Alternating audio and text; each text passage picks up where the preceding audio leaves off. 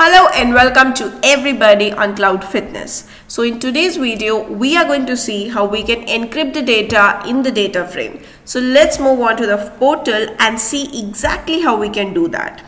And also remember to do like, share and subscribe to my channel among your friends who are working especially on the data engineering sites or who are also attending interviews. So all my videos are actually really helpful both in learning as well as for the interview purpose as well.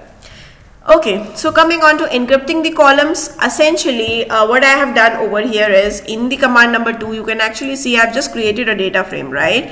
I have created a data frame named as df, and these are the values, some random values, right? And then I have converted a sequence into the data frame, and these are the columns that I have. So let me just run this particular command.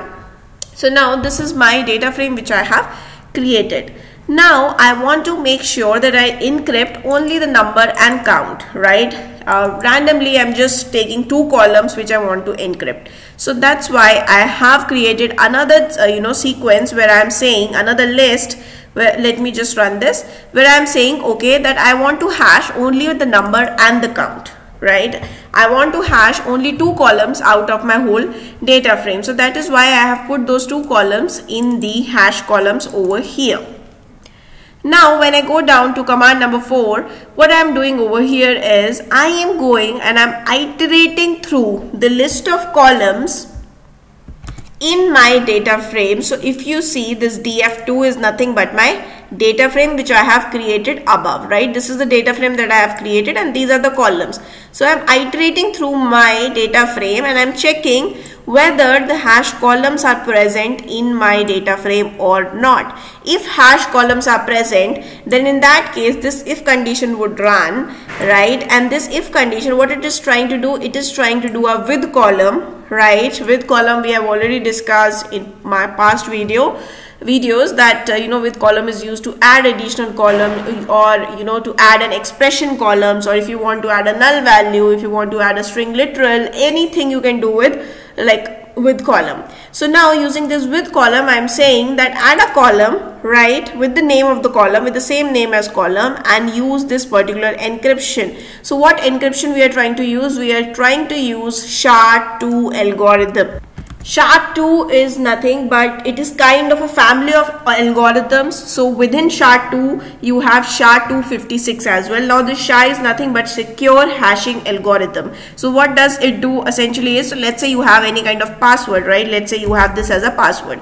Now if you apply any kind of hash function or a hash algorithm on top of this particular password, so let me just write it. Let me say you apply any hash function, then what will happen is it kind of generates a value which is a hashed value. Now in this case what essentially happens is, since I am saying SHA-256, right, so the output of the hash function that will be produced or the hash value that will be produced, that will be of 256 bits, right? So this is the significance of 256 when I say 256 over here. So it will take in the value, it will kind of basically the hashed value you are going to get out of it, which is mostly irreversible. It cannot be reversed back. So you have the hashed value as an output when you want to mask any data, when you don't want to show the exact the value of the data. So in this case, this is how you can actually implement SHA-256. You can simply write SHA-2, which is nothing but a function. Now this takes in your data frame value, right? Data frame columns, it takes in your data frame columns and then it generates a 256 bit of output, right? Now this is the data frame which is generated with the hashed value, and then what you can do is you can simply run a display command on this. So now let me run this and it will give an error and I'll tell you why. So now you can see that it says error not found value SHA-2. Now what does this mean? Right, so SHA-2 you actually need to import, right? It is not by default present in the Databricks. So Databricks runtime libraries, it's not present.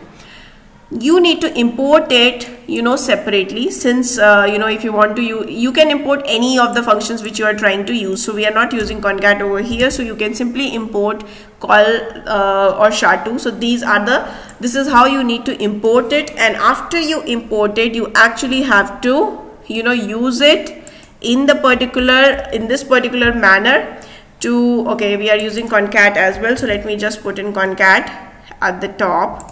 So whenever you get such kind of error, you should understand that you need to import that particular function. Now let me just simply run this. Now you will see that in the output data frame you have this number, right? You have this number and you have the word and you have the count. Now you can see that these are the encrypted values, right? You have these values which are encrypted. So this is how you can go ahead and encrypt columns in Databricks. Do let me know any questions if you have in the comment section. And thank you so much for being till here and supporting me in this journey. And do remember to like, share and subscribe.